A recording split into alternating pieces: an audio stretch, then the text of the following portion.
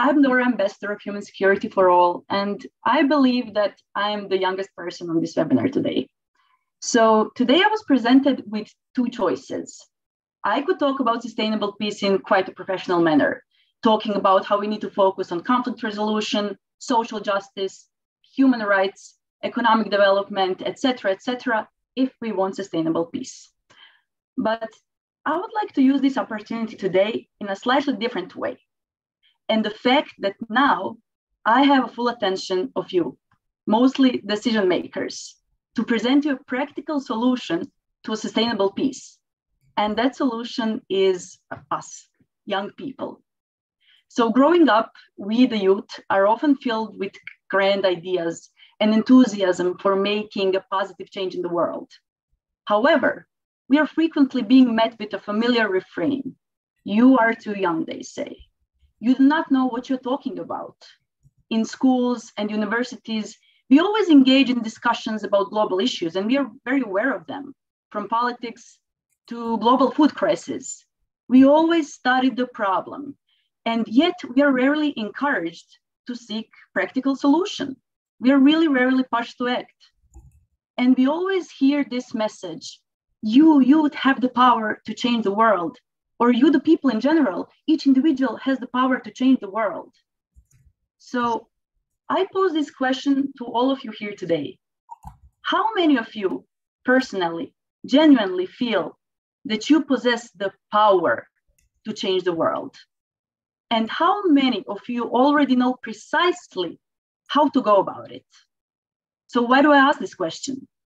Because each one of you mostly occupies a respected position, a position that empowers you to shape and influence the world, whether you're a CEO, a minister, ambassador, or maybe hold another title. However, when we talk of changing the world, we encounter the obstacle, and that obstacle is the word power. So why does power pose a challenge when we talk about changing the world? Well, the answer is simple. The youth lack this kind of power. You might be confused, what am I talking about? But consider the presence of young voices in the main decision-making bodies, parliaments, institutions, and the like. I have very shocking statistics, which is globally, only 1.6 of representatives in the parliaments are under the age of 30. And mere 11% are under the age of 40. So we often hear impassioned speeches proclaiming, youth is our future, we need the youth. However, the issue lies in the lack of execution.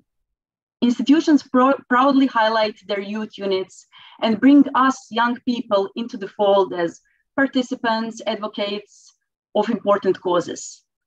Yet they seem to believe that our mere presence at events is enough, as if to say, look, we also encourage your youth participation. Checked. But the truth is that true change requires more than token gestures. It requires empowering youth to be equal partners in decision-making processes. So the irony here is that today's youth is going to be tomorrow's leaders, and this planet is going to be left to them. But at the same time, they have no power in the decision-making processes right now. I know from my personal experience how hard it is to be a young, enthusiastic person that wants to affect this world in a positive way, but does not feel heard, does not feel empowered. When I was around 21, me and my colleagues founded the NGO called Youth Leadership Network. Lucky enough, we partnered with World Academy of Art and Science, who really supported our visions, supported our goals to make a change.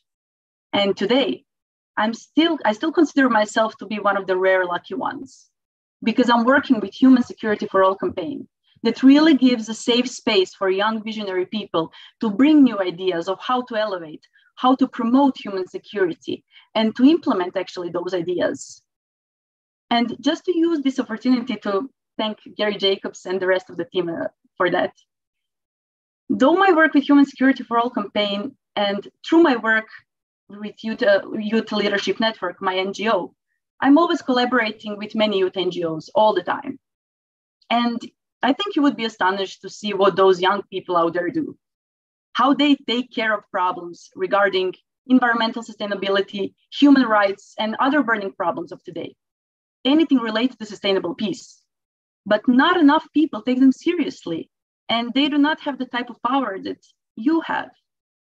So I think it's time to bridge this gap between words and actions, between aspiration and execution. The youth are not the leaders of tomorrow. We are the leaders of today. We have the passion, we have the ideas, and the drive to create a sustainable peace for all. And what we need now is the recognition that our voice actually matters, our perspectives are invaluable, and our power to affect change is actually real, not only some vague idea. So what is the practical solution that I was mentioning before for sustainable peace? Well, the solution is to understand young people, to understand their ideas, their thoughts, and for older generations to help them with their knowledge. That would be a win-win strategy for a sustainable future. Young people know how to communicate with future leaders of our time because they're part of our generation. We can effectively convey the messages and knowledge that older generations have from the decision-making processes and bring solution in line with what young people want and understand so that we can live and implement all the ideas of sustainable peace, all the ideas of Agenda 2030 for the next 50, 100 years. So we can really have a sustainable peace so that we can really have a sustainable future. Thank you so much.